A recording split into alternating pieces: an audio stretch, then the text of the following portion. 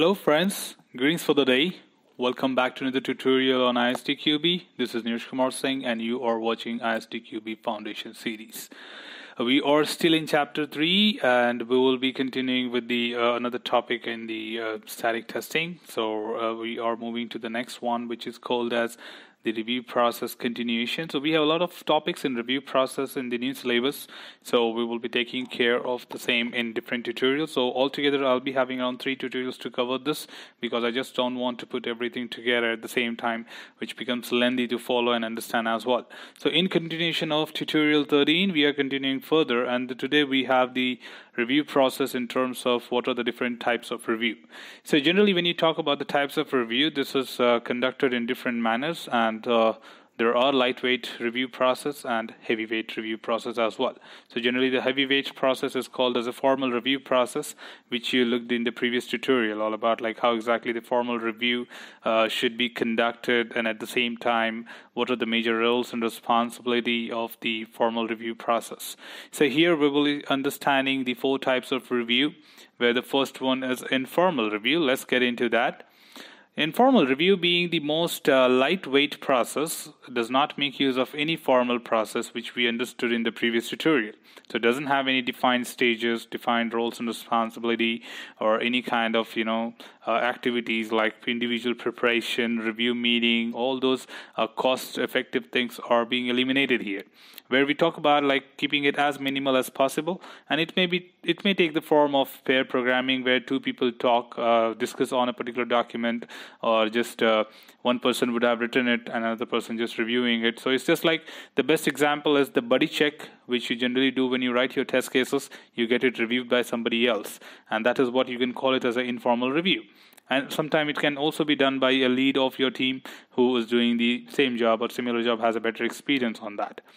It might vary in usefulness depending on the reviewer, that is the result outcome of that. So generally it's not mandatory to document the result. So a scribe role is not mandatory here. And the uniqueness is about this particular type of review is that we do not make use of any formal process here. The main purpose is inexpensive way to get some benefit. Anyways, that means to say that anyways you wanted to conduct this process because you have written certain test cases should be corrected by somebody else, and during that if you can find some defects, that's really good for us. The next one is the walkthrough, and the walkthrough is a little better in terms of formal review process compared to informal, but not completely formal. Now, the unique point about this particular type of review is that the meeting is led by author. But from the formal review process, we know that it's the moderator who must lead the review. That is the responsibility of a facilitator and moderator. But here we say that it is led by the author. That means author takes care of conducting the review and organizing the review, for calling the reviewers to go through the document and report the possible defects. It may take the form of scenarios, dry runs, peer group participations, where people from the same team, same group, or same understanding would participate into this session. Generally, we say that the test analysis could be one of the way we conduct walkthrough, or it is like design reviews, code reviews, where only developers are invited to look into that, or within that particular team, it deals with that. And when we say scenarios and dry runs, it generally means that it's not having anything to execute. So even if you talk about design and code reviews, we are not executing them. We are just trying to verify them in terms of static. Open-ended session generally means that it is optional to whether conduct a pre-meeting preparation by individual reviewers or also to create the review report. So we generally do not have this, and thus we do not have a scribe as well, because we don't have a review report being generated as a mandatory option. A scribe also becomes optional. In case these optional entities are opted as a yes, then of course your review process may turn into formal compared to less, quite informal. The main purpose is learning, gaining understanding, and finding defect. Even walkthrough can be also called as the KT, the knowledge transfer, during the initial period of the projects. The next one is technical review. As the name suggests, it is more on the technical side, where we have some standard outcomes or objectives of review which are being conducted. So generally, a technical review is a little more better than walkthrough, but not completely formal due to a few reasons.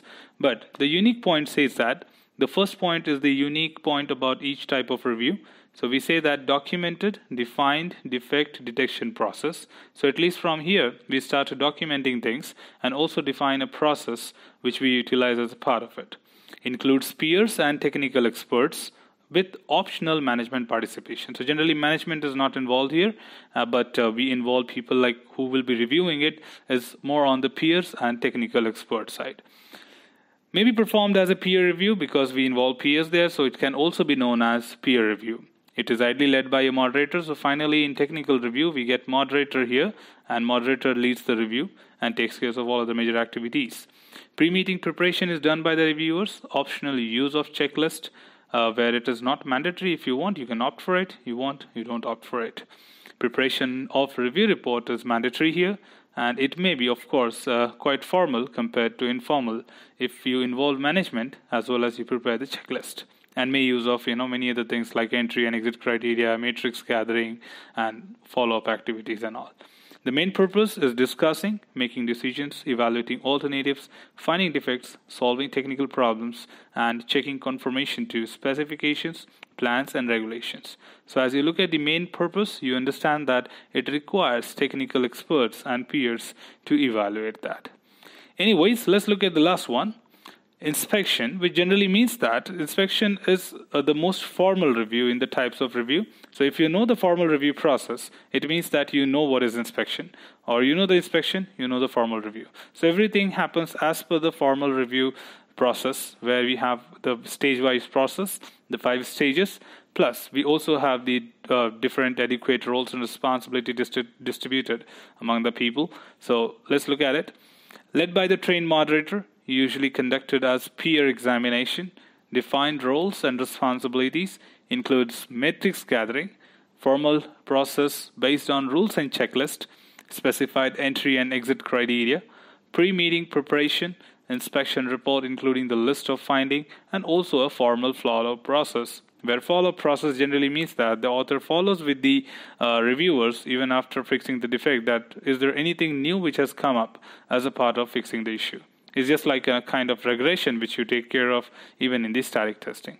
The main purpose is only to find defect because it's completely formal and may be used for the critically designed objects or complex applications or modules.